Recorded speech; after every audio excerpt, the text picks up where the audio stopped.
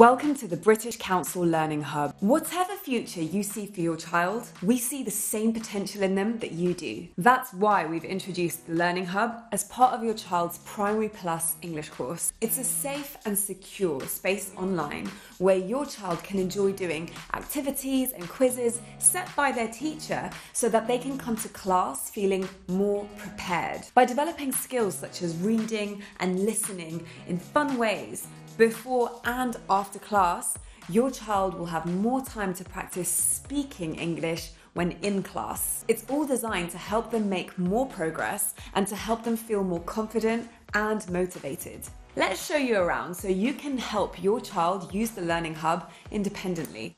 First, you'll find all the information you need to activate your child's account in your welcome email. We have another video to guide you through the process if you need more help. Now, let's help you and your child find your way around. Once logged on, your child will find the module they're working on and press Open. Your child can click on About this module to find an overview of what they'll be learning. This one's called Let's Explore. It's all about how to survive in the great outdoors. So let's get exploring. Your child can find vocabulary, grammar, reading and listening activities and games in each section.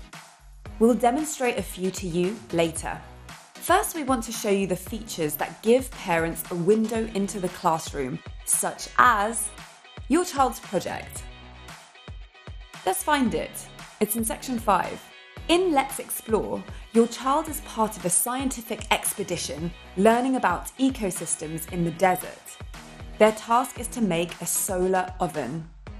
This real-life challenge will develop their collaboration and critical thinking skills. Here's the thing, all the activities they'll do on the Learning Hub will build towards this goal.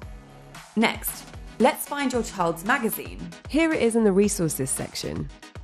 This is what your child will use in class with their teacher and classmates. There's one for every module. Now let's show you how your child can upload files. In some sections, your child will need to submit written assignments for their teacher to review and feedback on. To upload a file, they need to find it on their computer and drag and drop it into the file upload box. Then click Submit. All activities open in a new tab. Once your child has finished, they can close the tab by clicking on the X in the top right-hand corner. Now, let's see how you can track your child's progress. You and your child will find the progress dashboard in the About this module section. Together, you can celebrate your child's successes and encourage them with areas for improvement.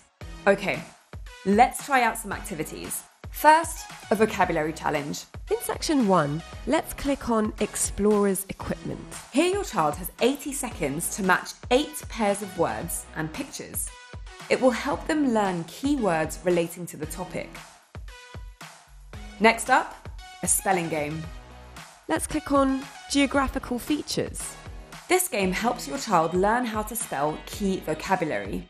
Using the image as a clue, your child will choose letters from the alphabet below to spell the word. They have 10 attempts to select the correct letters. There are 6 rounds, so lots of opportunity to keep practicing. Now it's time for grammar activity. Let's click on Sequencing Words. This grammar activity will help your child learn how to use words such as before and after. It will also help them to develop their reading and comprehension skills.